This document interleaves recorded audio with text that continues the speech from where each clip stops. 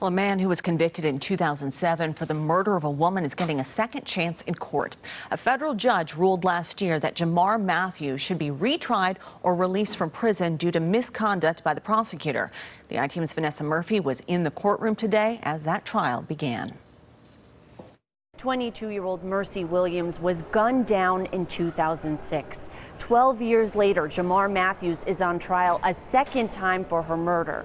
That's because a federal judge ruled last year his first conviction should be tossed out because his rights were violated during the first trial. Judge Gloria Navarro pointed to weakness in the state's case and prosecutorial misconduct. For example, asking an all-white jury in reference to Matthews and his co-defendant, who are both African American, how innocent do they look to you? For the current trial, only one juror is African American. Opening statements began Wednesday. He wasn't at the wrong place at the wrong time.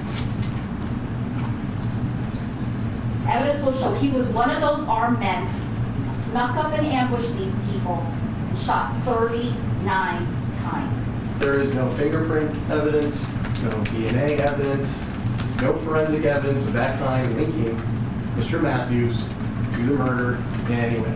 Two cousins of Williams testified they were visiting a friend outside his home. A group showed up and bullets started flying at them. One of the cousins was also shot that night. A graphic photo of Williams lying there after she was shot was shown several times, extremely tough for her family to see.